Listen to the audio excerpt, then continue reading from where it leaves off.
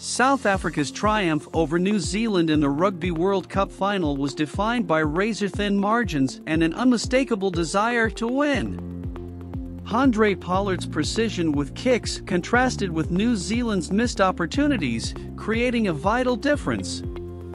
In a game of inches, red cards for Sam Cane and Siya Kolisi emphasized the minuscule margins.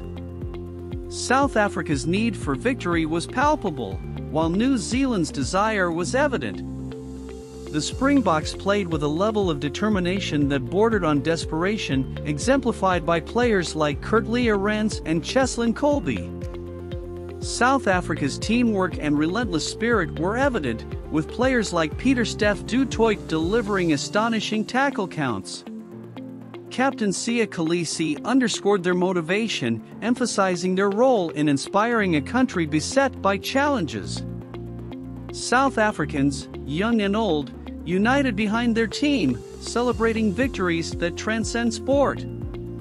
South Africa's success serves as a beacon of hope in a country facing numerous challenges.